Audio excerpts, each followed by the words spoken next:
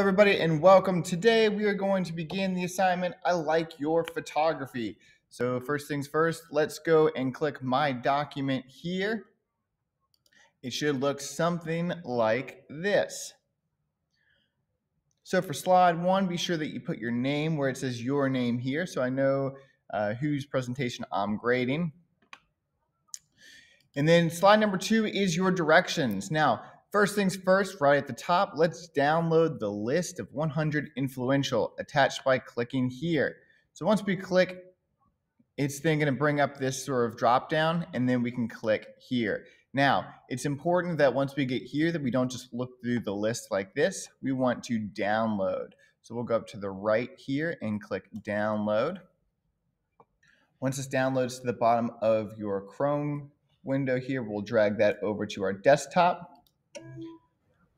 So then that way we have easy access to that. Now, once you finish this assignment, you want to add this to your photography folder in your Google Drive. If you don't have one, that's okay. Just add a photography folder in your multimedia management Google folder.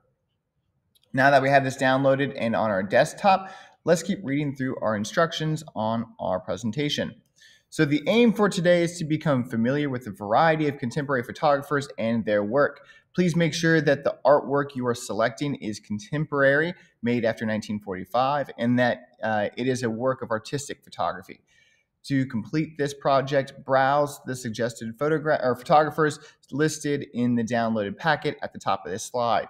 You will use this presentation to make a collection of images and writings about them. You will be finding the following 4 images. Now, a big part of this assignment is to find out what photography you like and what photography you don't like. Now, in order to do that, you have to spend time looking at photographs. Now, once you get that download, you're going to be looking for a photographic work of art that you like and you think that is good. You're going to try and find a photographic work of art that you like, but you don't think other people think is very good.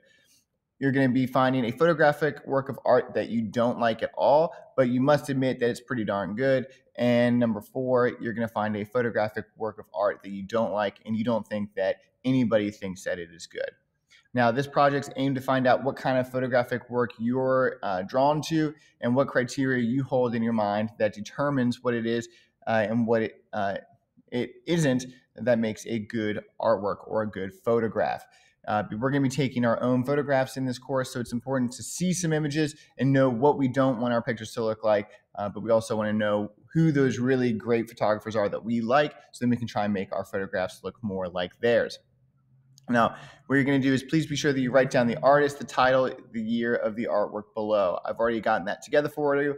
Now, once you finish, be sure that you put this in your Google folder. If you can't find all of the information, choose a different photograph and keep looking. Now, if we go on to the following slides, you'll see that I have a presentation slide for each of those categories. So we have a photographic work of art that you like and think is good. Once you find that photographer and that photograph, you're going to take a screenshot and add that photo here. You're then going to add the artist, the title of the photograph, and the year that it was taken here. And then right down here is one of the most important parts. Why do you like it and why do you think it's good? And so I'm looking for 4 to 5 sentences. So I'm looking essentially for a small paragraph about why you like it and why you think it's good. The following slides are the exact same, but for the other criteria. So you're looking for a photographic work of art that you like but don't think is very good. And again, you're doing the same thing, 4 to 5 sentences, the artist's name, the title, and the year. So once you finish all of those, then you are good to go to submit. This should not be something that you finish really quickly. You have an entire block bell to complete this assignment. It should take you the entire block bell to be looking through those different photographers, doing some exploration on who they are, what they're about, and if you don't like them, then move on to the next one.